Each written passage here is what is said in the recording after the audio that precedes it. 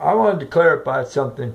The television industry has has put out some disinformation into the world. You know what I'm saying? And it's got something wrong, right? I want to talk about hackers. The difference between a hacker and a cracker. A hacker. This is a term that originated back in the 50s and the 60s with all of the professors and the first computer programmer people and all that stuff, right? What a hack is, this is a true definition. What a hack is just like a simple script or a plugin or a rewrite of a piece of code that's already in a system that's like a patch that they put over to fixes something that's wrong.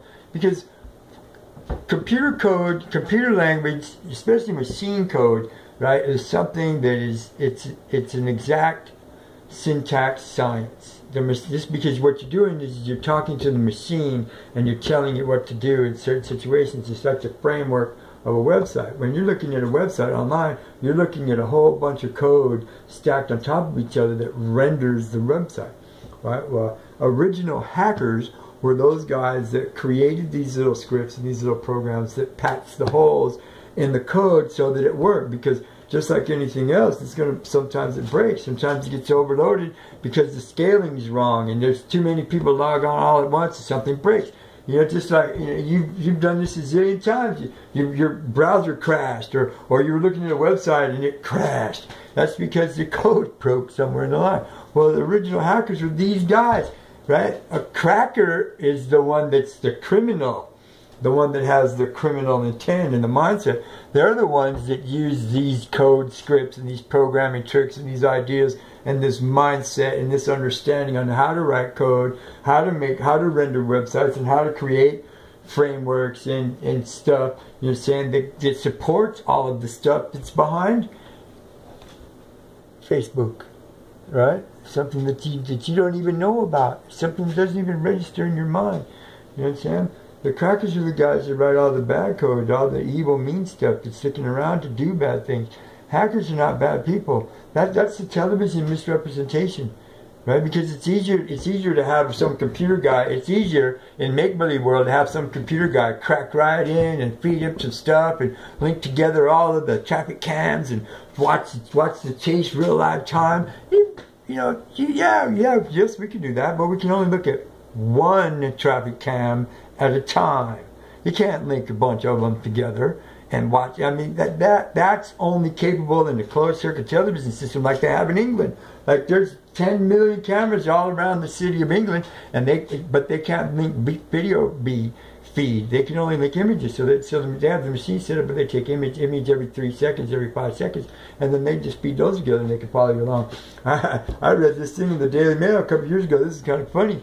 This got me to thinking about this and asking my friend about it. They caught this dude robbing a bank. This is why. They backtracked it from the time he ran out of the front door of the bank.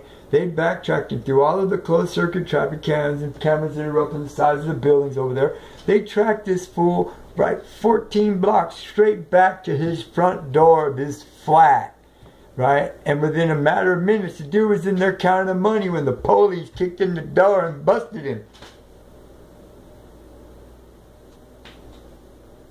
That's how much control, you know what I'm saying, that they really have.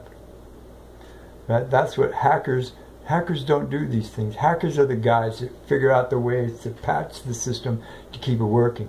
Crackers are the ones that have the bad intention and want to use all of this stuff to their own gain, to make illicit money, to make dollars, to do stupid stuff, you know, there's a huge difference. You know what I'm saying? A lot of the old timers, a lot of like Wozniak and that dude Thompson and some of them dudes that were around back in the day, you know what I'm saying? It's a disservice, you know what I'm saying, to call these dudes crackers, because these dudes were true hackers. All of those old-time guys, you're saying, the professors at Berkeley, all the people at Berkeley that developed the systems, the guys that invented the mouse, the guys that invented all of the way the operating systems work for us, right? They were the ones that hacked all this stuff to patch it. It's just like everybody's favorite Russian on the internet, you know what I'm saying? He's always doing life hacks and 10 different balloon hacks and 22 different hacks how to get your dog to take a bath, right? Okay, he's giving you something that you can insert right, that makes it better or makes it simpler. That's what a hacker is. A hacker's not a criminal out to steal your shit, right? Read the Hacker Manifesto. Look it up on the internet. Hacker Manifesto, right? A lot of those people with that mindset came out of the 70s and the 80s, right? Those people deserve our respect, you know what I'm saying, and our thanks and our gratitude for creating the systems that we have today that allows people like me to do this right here. People like you to do what you do, to download music onto your phone, right? They were the ones that came up with all of these patches and ways, workarounds and stuff that made it work. Thank you.